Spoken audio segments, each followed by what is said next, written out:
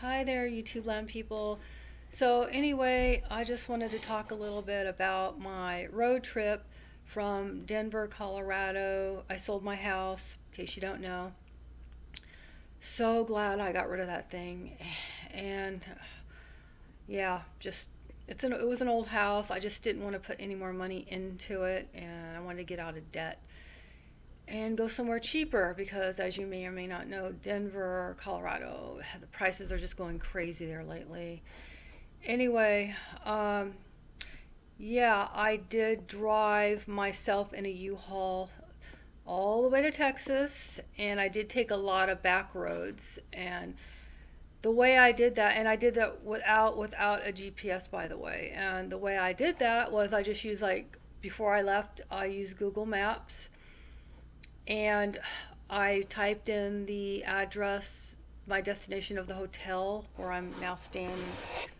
This crappy hotel. It's got a little kitchenette over that way, and a bathroom over that way, and I got my air purifier right there. I don't watch that. That's some kind of television. I unplugged it and have my air purifier. Anyway, so where was I? Yeah, I typed in the address to where I was going on Google Maps, and you know how they have like a little drop where you can take the little guy, there's like a little man, and you take him and you can take him to any location and just drop him. Well, I did that at every intersection that I felt like this might be a point where I get lost, because a lot of intersections were like very small signs out in the middle of nowhere. One road, it just felt like I was just going in the middle of nowhere. But luckily, see, I would have gotten lost if I hadn't done this. But what I did is I knew that was certain points where I would potentially question which way I go. And so I dropped him at that one location. I'm so glad I did that, because when I did that, I saw there were these like concrete type either storage thing bins, or they weren't grain bins. I don't know what they were, but they were some kind of strange looking, in the middle of nowhere. We're talking like nothing, okay? And just these concrete storage bins. And I'm thinking, okay, perfect. So I made a note, and I wrote my directions down, every street, every detail. Some towns you have to get off the freeway. Like when I drove through, what was it, Loublac or something like that, you actually have to get off the freeway, drive a little bit through town, and there was like a little tiny street sign. You have to turn there. I knew I would miss that if I didn't write down some kind of, what do you call, like when you see something and you remember it. What was it called? I can't think right now, but I'll think of it in a minute. But anyway, on that corner where I had to turn to get back on the highway, there was a hotel, and I wrote that down. I made mental notes. I wrote them down, and it was easy this way. I didn't get lost. I didn't have to worry about passing up some little tiny sign and getting lost with the U-Haul. I never got lost, not even once. There were some times when I kind of questioned, and I wish I would have had a little more detail. Like when I got into Amarillo, Texas, I didn't realize that there were actually like two highways that were almost identical. And by the way, best pizza ever was in Amarillo. I don't know what it was, but that pizza was so good. I don't know. I don't think it's because I was hungry. I was very hungry. I got into Amarillo like around. They stayed open late, so I knew I'd get in there in Amarillo late. And I Googled a pizza place that was open late, and I found this one. I think it's open until like 12 o'clock. I think I got in there around 10:30 or so. It was called Olson's. If you're ever in Amarillo, Olson's Pizza. It's on the street. The street name is also called Olson. Best pizza I've ever had in my life. If I ever go to Amarillo again, I would definitely stop there and have pizza again. It was so fresh. The crust was crispy, yet not too crispy. Fresh. The flavors all just perfectly blended together. All the toppings were totally fresh toppings. They didn't taste stale or old or it wasn't like a greasy old like junk food pizza, right? It was like totally fresh. I never had a pizza so fresh, so good in my life. Okay, so I guess enough with that. And I was pleasantly surprised with the hotel that I stayed at. It was like $100 a night. I wasn't expecting much, but it was a really nice hotel. Unlike Denver, which was like my worst hotel experience ever, the night before my house closed, just to kind of go back in time a little bit. So the night or the day before my house, I had to go to closing. I did not want to stay because in the house because I wanted to be close to the title company so I could just get up in the morning, and drive I already had my U-Haul packed the day before, so I wanted to have everything ready to go, and that way I could just drive my U-Haul just straight down the road to the title company. So I stayed at this hotel. It was like around $100 a night. I was expecting it to be okay. I wasn't expecting it to be a nightmare hotel. It was such a bad hotel.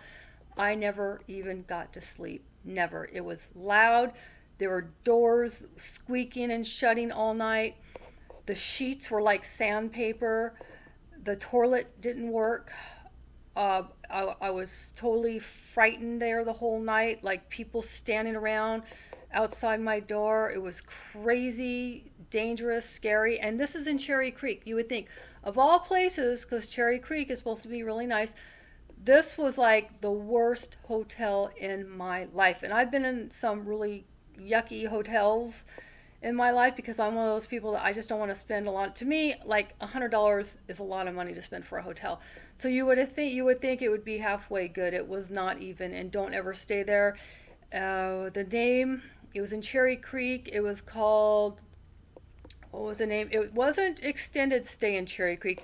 It was the one right next to Extended Stay. So if you Google, Cherry Creek hotels, you'll see an extended stay, and then right next door to that, I don't remember the name of it. It had like a kitchenette, a refrigerator, but for $100, it should have been a lot nicer than sandpaper for bed sheets and people walking in and out all night long. You could hear the door, it squeaked, it was loud.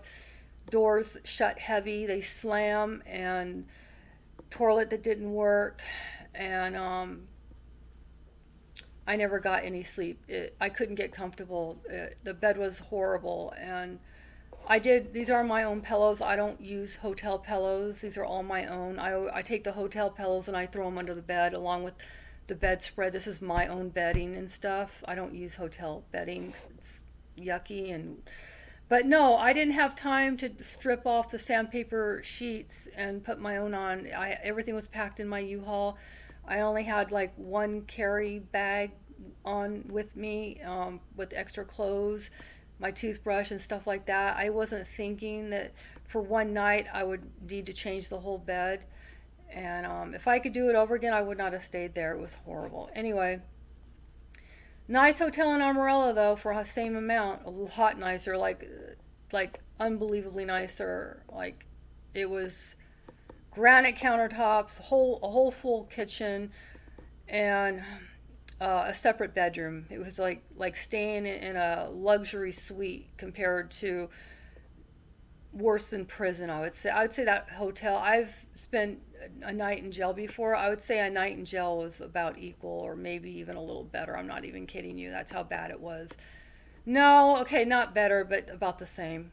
Never got to sleep, and I'm surprised I made it to the title company, and I'm surprised I made it all the way across Texas, halfway anyway, to Amarillo, and yeah, the next day without any sleep.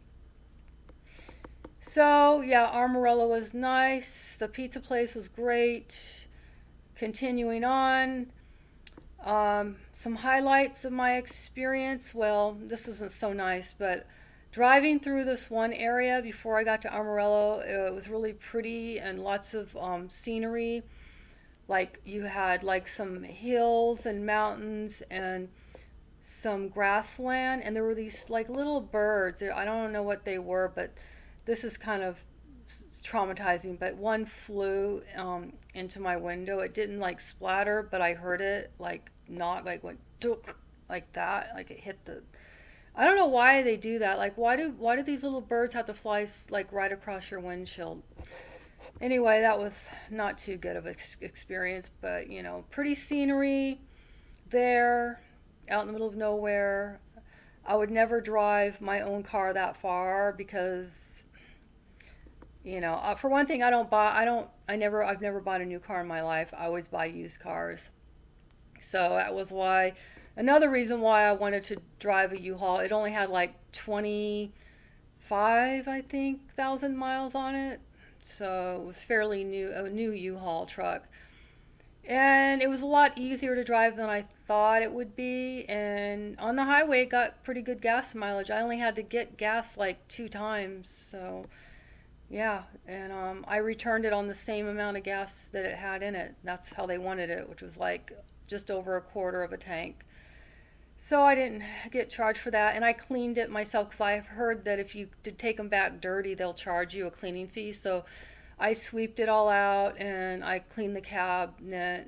There was some mud because one of the gas stations had like some puddles of water, and there was a little bit of mud. It got in the cabinet, so I took my broom, little small broom, and I like I have a handle one that you use, and I dipped it in the water, and I took a little bit of water and I poured it on the floor where the mud was, and I just sweeped it all out, and I took I think like paper towels, and I just wiped it all up, and it was good. It looked good. When I took it back, they checked it out and they didn't say nothing, so I didn't get no cleaning fees, so that was good, even though it was like over $1,000 to rent that thing. But how else am I going to get to Texas? You know, it's like I'm not going to fly, because if you fly now, they lock you up in a hotel for 2 weeks. I'm not going to do that.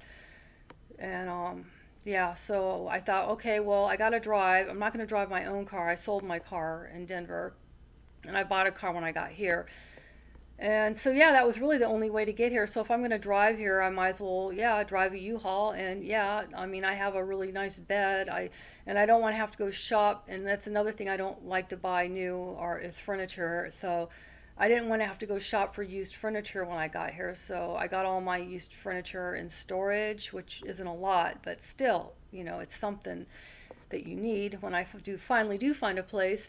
And no, I'm not having any luck yet finding a place. I did see this one fixer-upper that I'm kind of sort of looking for something similar, but the problem is it's not close enough to anything. I want to be close to like a grocery store at least. So in case that way, if I get stuck with the place, if something happens and prices fall and I can't make enough money to make it make sense to sell, then that way I'm at least stuck in somewhere I wouldn't mind being. So that's what's going to take me a while. It's probably going to take me a while to find something.